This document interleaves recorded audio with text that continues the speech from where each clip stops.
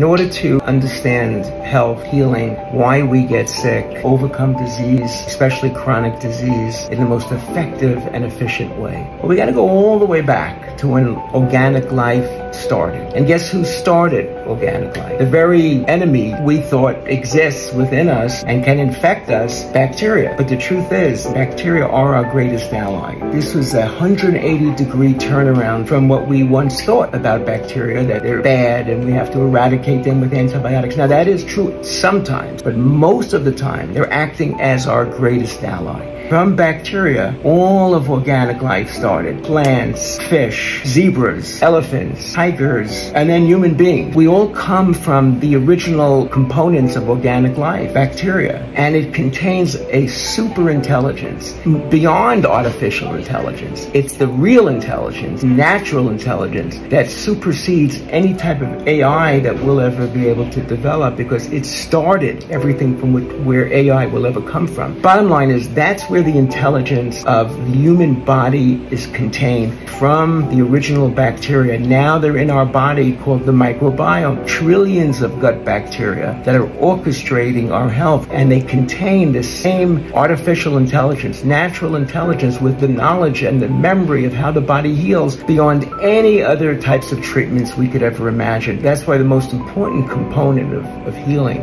is the healing of the microbiome. You improve the microbiome, you improve your health. I always say, if you could help get the microbiome healthy, it will make sure that you become healthy.